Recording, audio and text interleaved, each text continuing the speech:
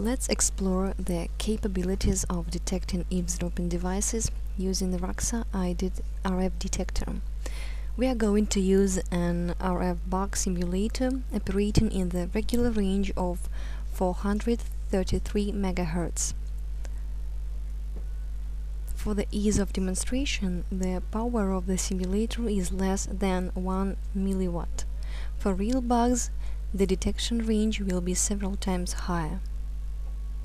Raksa has several modes, each with its own characteristics. To detect active bugs, use search mode. In this mode, the display shows maximum signal detected in the current place.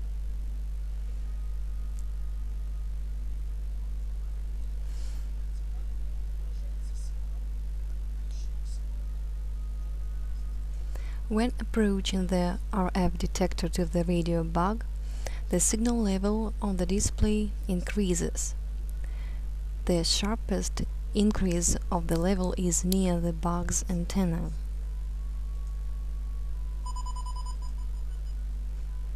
In the conditions of noisy electromagnetic background, detection range value in search mode goes down.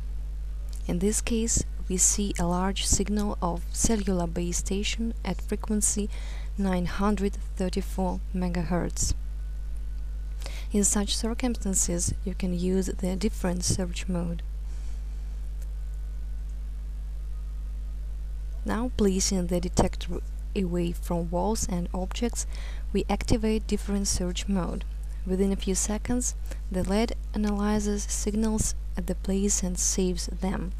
With further movements of the Raksa detector, these signals are subtracted in order to reduce the influence of extraneous background signals and increase detection range of eavesdropping devices.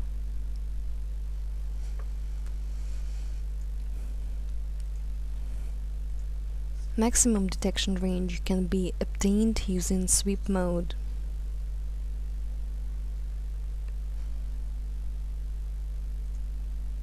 In this mode, all detected signals are least structured on the display.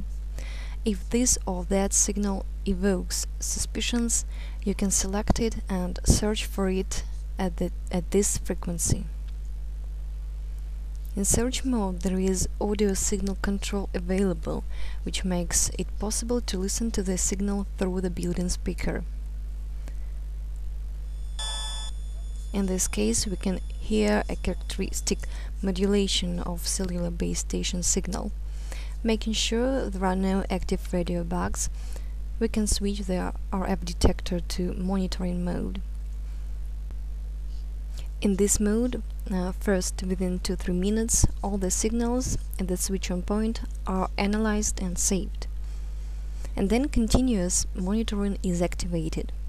In this case, only those bugs are detected that were activated after monitoring mode has been activated.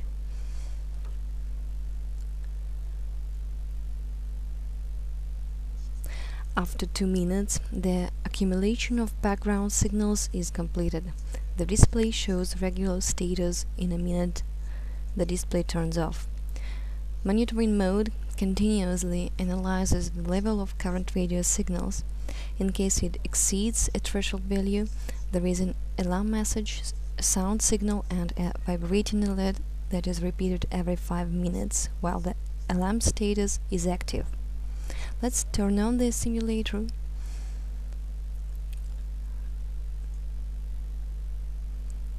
Raksa displayed alarm message.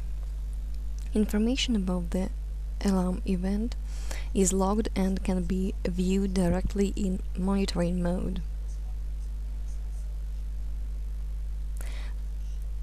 The log saves both the time the event occurred and disappeared and the type of signal.